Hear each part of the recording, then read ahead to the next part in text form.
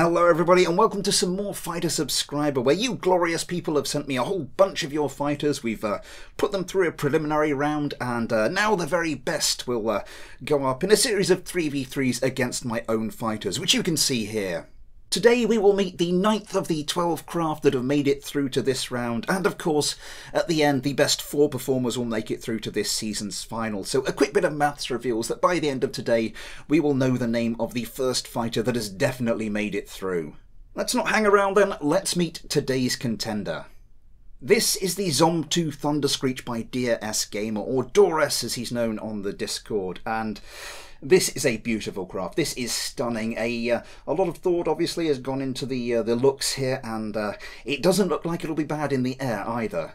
It's got this quite distinctive dihedral wing shape. It's powered by 2 Saturn engines and 2 of the smaller Tiger engines, which is an interesting choice. And it's armed quite simply with 12 Sidewinders and 2 Gal-8 cannons, which I'm sure we'll all be hoping to see in action. They're not the most accurate of guns, but when they hit, yeah, you know about it. The test flight for this craft was interesting. The roll sensitivity on this thing is ridiculous. I had to create a version just for the test flight with the roll authority turned down, just so I could fly the damn thing. But it is beautiful to fly, wonderfully manoeuvrable. It should have no problems whatsoever lining its shots up, and all those engines give it plenty of power as well. I think we're looking at a very high scorer here, but well, it's time for us to go and find out. So we switch back to the less controllable version of the craft, although I'm sure the AI won't have any real difficulties with it in this, its first fight against my my less conventional craft, the Clubtail. Let's get this one started.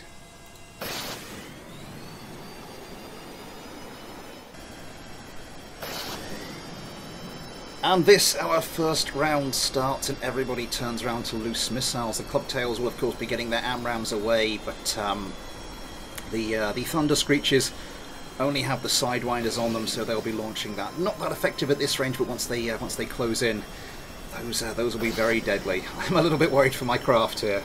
The Zom2 Thunderscreech came joint 12th in the preliminaries with Daniel Garcia's F-18E. I did have to do a playoff to see which would be one of the 12 craft that would make it through to this round. Yeah, it's not up on the site at the moment. I did record it, so I might put it up as a private video if people are interested, and put the address up on the Discord or something.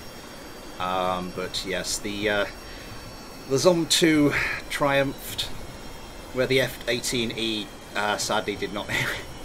Yeah, the Thunderscreech really did kick the F-18's backside as well. It was very one-sided. 5 wins to nothing and 15 kills to 2. Still going back and forth with the missiles. No casualties just yet, but the Thunderscreeches are closing in. Jebediah and Bill Kerman here at something slowing right down. Oh no, it's one of the Thunderscreeches that goes first. Looks like one of the Thunderscreeches. That is a cloud of debris there. Effectively out of the match, but might just be able to keep enough control together to distract the Clubtails. And that is one of the Clubtails gone. Right there, there's another explosion. 2 of the Clubtails have gone. All 3 of them have gone in quick succession, and as I was saying, yeah, that's what happens when you get into Sidewinder range against Sidewinder equipped craft, although it does look like that other Thunderscreech has crashed into the ground. So a good start for the Zom2 Thunderscreech. Let's see how they do in the next fight. Definitely a solid start there for the Zom2 Thunderscreech, but can they keep that going into this second fight against my Panthers? Let's get them up into the air.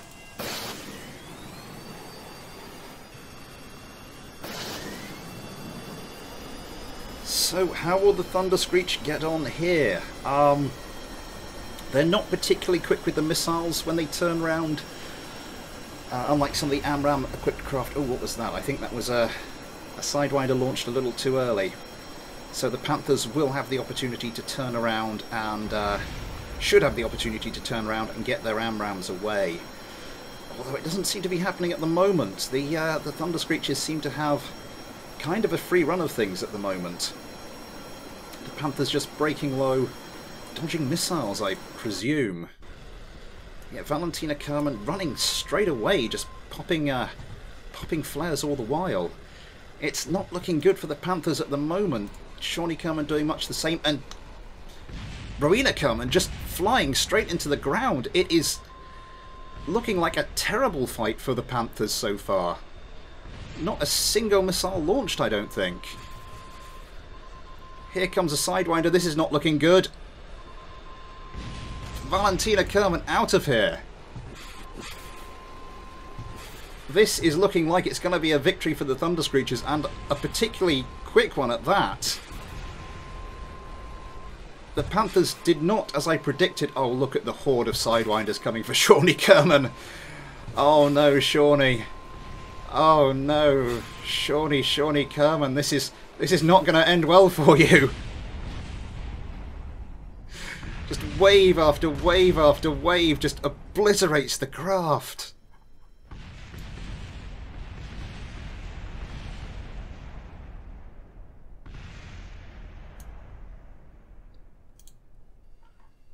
What's left of this Panther? Just the tail section with the weapon manager on it.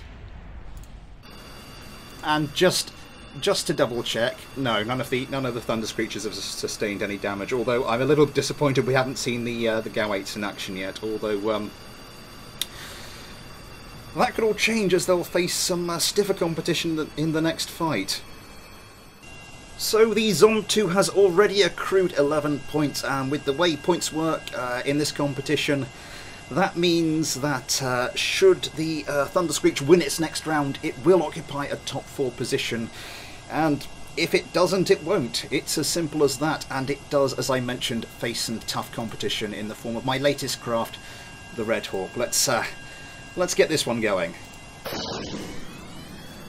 And because all the fights have been ridiculously short, we are going to follow up the Thunderscreeches.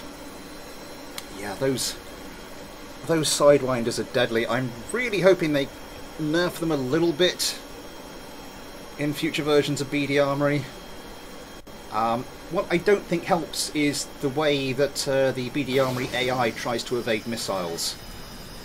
They just sort of try and point themselves perpendicular to the travel of the missiles and just pop countermeasures, which works very well for AMRAAMs, but for Sidewinders doesn't really seem to do anything. So maybe that's something else that they'll look at. Fingers crossed. Who knows? We'll just have to wait here and find out. But may have to look at some adjustments to the rules so it's not all that one-sided. How are we doing? We are coming up on the 8-kilometre mark. And the competition begins, and hopefully the Red Hawks will get away some of their own missiles.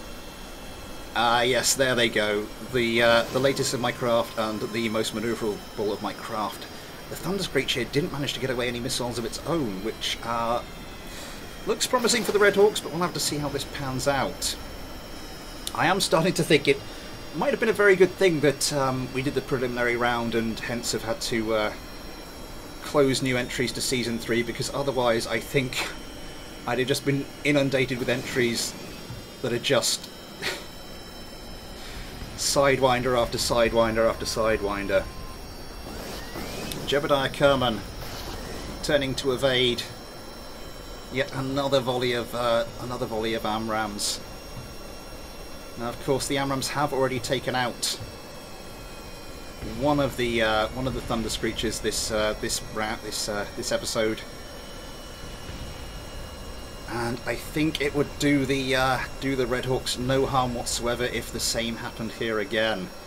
Is that another missile? I think the Red Hawks should be getting away their last volley of AMRAAMs here, although that is dangerous. Oh, here comes the gunfire!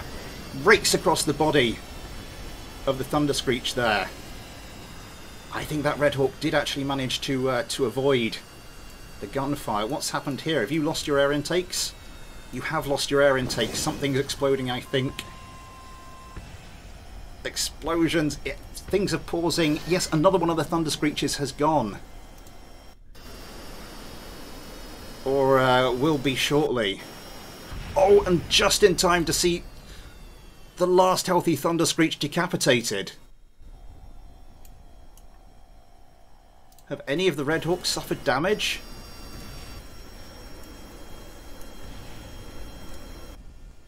Now, in the last video, that's the decapitated one. Here we go with the last kind of surviving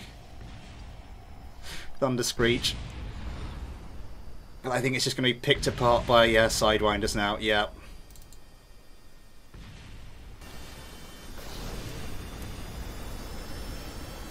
Wow, the Red Hawks, I mean, last episode they did pretty poorly against the Sidewinders of the opposing craft, but have really shown what they can do here.